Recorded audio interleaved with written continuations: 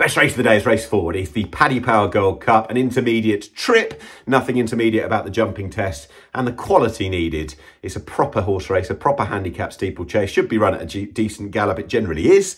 It can be the preserve of second season chasers, horses stepping out of novice company.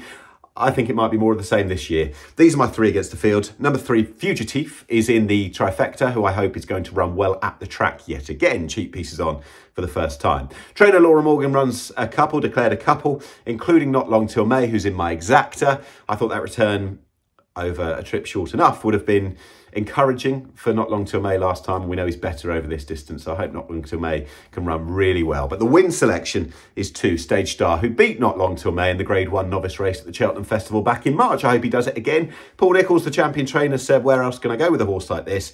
Given his rating, I can understand that. But this is his first step to see whether we've got a Ryanair horse come March. He's quality at the track. His jumping was really good in March. I really hope that we're going to see more of the same. He goes very well fresh, and he's my idea of the winner. It'll be tough off the mark, but I hope Stage Star has got what's necessary to win the Paddy Power Gold Cup.